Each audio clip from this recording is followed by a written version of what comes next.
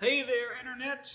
Welcome to a 5-minute wine lesson. My name is Duncan. I'm the brand ambassador for a Texas winery called Los Pinos Ranch Vineyards, and we are broadcasting to you today from our Los Pinos tasting room in Fredericksburg, Texas. Today we're going to talk about something that is really paramount to wine drinking and is helpful for those of you starting out because there's a lot of ways to open a bottle of wine. There's about 10,000 different products at about 10,000 different prices that all end with a bottle of wine getting opened as the end result. So we're going to show you the one that we use in the tasting room, and that is kind of just the professional standard. And that is what in the industry we refer to as a wine key or a lever style corkscrew. All right. It's very simple. It's got 3 different kind of moving parts. And by the end of this video, you'll be able to use one safely and look like you know what you're doing. All right, so let's break down the parts. Number 1, you have your foil cutter, which folds out of the end, kind of like a pocket knife. In the middle, you have your actual corkscrew, arguably the most important part. That's what gets the cork out of the bottle.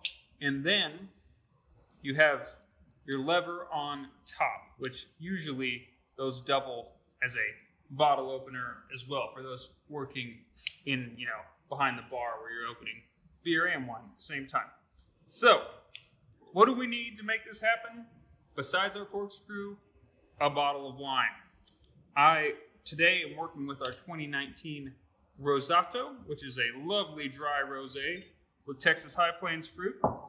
And to get it open, the thing that probably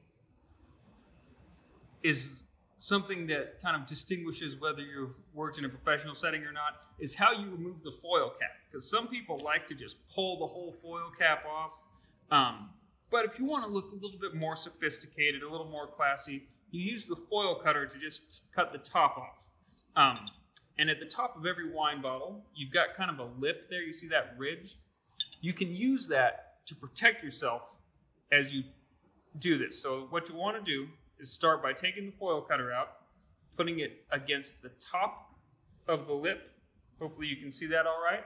And then you put your thumb on the opposite side of the wine bottle underneath the lip and just apply a little pressure with your hand. And then you just turn that bottle 360 degrees until you've cut all the way around. And then you just pull it off, comes right off, just like that. And then this should be what your bottle's looking like after step 1. All right, now before we move on to step 2, very important, close that foil cutter because it's very easy if anything slips when you're doing the next stage to inflict a little bit of unnecessary injury upon oneself. So once we've got that done, we're going to fold open the lever and the corkscrew, so it should look like this. Now, this part is probably the most common area of mistake. It's very easy if you just start trying to go straight into the corkscrew to kind of make a mess of the cork and have some unnecessary wiggle movement. So actually what you want to do is hold your bottle of wine straight up and down. Side note, for those of you who maybe are watching this because you're starting working in the wine industry, maybe you just got a job at one of our tasting rooms or one of the other tasting rooms out here in Fredericksburg, you'll want the wine bottle to be facing out is kind of the professional way, or facing the table if you're doing table service. That's just kind of a little extra professional tip. Anyway, moving on to the corkscrew, you start at like kind of a 45-degree angle just to make sure that pointy end gets all the way embedded in there. And then once you start turning, the corkscrew kind of rightens itself out and gets straight up and down. Now, here's where probably a lot of people make the biggest mistake and often the most embarrassing mistake with one of these is they don't understand how to use the lever, so they'll drill all the way down into the corkscrew and use all of their strength to forcibly remove that cork. And what that usually does is, while it does remove the cork, it also removes a fair amount of the wine onto the front of your shirt, and you look a little silly. So to avoid that, what we're going to do is I'll unscrew it again so we can show you. So once we got the cork, we got the lever in the cork there, we got 3 turns, and then pull the lever down, push it up against that lip. I like to use the back of my finger for pressure. And this might feel a little weird at first, but the more you do it, the more comfortable you're going to be with it. So, don't start with maybe your most expensive bottle of wine. Go get some, stuff from Trader Joe's and practice this at home.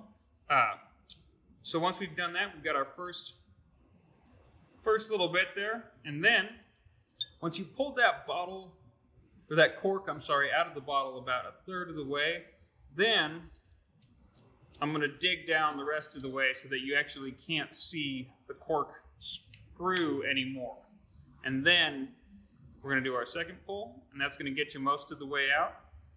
At this point, you could probably pull it all the way out, but I like to avoid any spillage or dripping, just pull it out or wiggle out the rest of the cork with my finger.